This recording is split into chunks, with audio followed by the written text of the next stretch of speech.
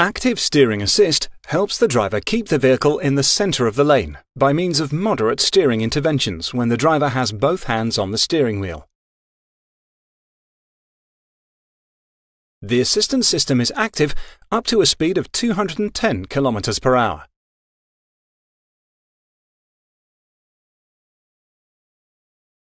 The assistance system uses the camera and radar systems to help evaluate the situation.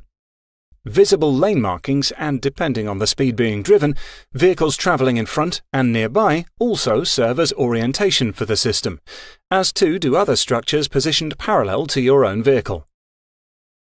Active steering assist can be activated or deactivated in the multimedia system. If the assistance system is activated, a steering wheel symbol appears in the display. To benefit from the support of active steering intervention, Active Distance Assist Distronic must also be activated.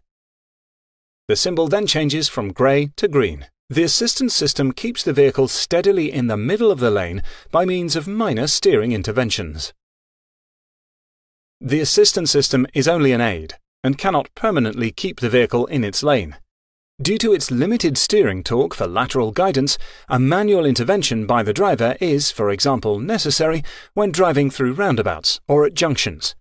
What's more, it can also be adversely affected in certain road, weather and light conditions. Therefore, attentive observation of the traffic conditions and the surroundings is required at all times. If the system reaches a system limit, the driver doesn't steer him or herself for a long time, or if the driver removes his or her hands from the steering wheel, depending on the situation, they will initially receive a visual warning from the system. If the driver still fails to steer or the hands are not placed back on the steering wheel, an audible tone sounds repeatedly in addition to the visual warnings.